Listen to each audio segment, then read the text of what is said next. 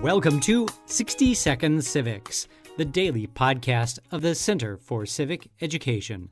I'm Mark Gage. Everyone has a picture in their head of the Vikings, fierce, bearded Scandinavian warriors who came across the sea in longboats to terrorize and plunder Britain.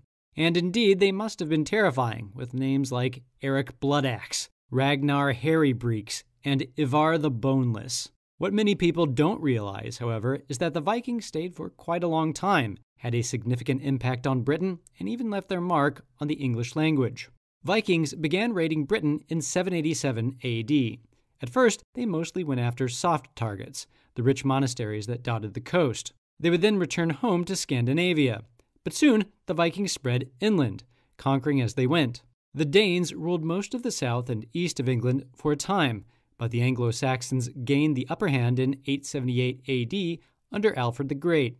During this period, Alfred established a system of laws. Crimes were no longer considered to have been committed against only the victim. They were offenses against the entire English people. England at this time grew wealthy and prosperous. However, in 980 AD, the Danes pushed further into England, ruling the entire country until 1042, when Edward II, the Confessor, assumed the throne. English rule lasted until 1066 and the invasion of William the Conqueror, who had crossed the Channel from Normandy in France. This marked the beginning of a new era.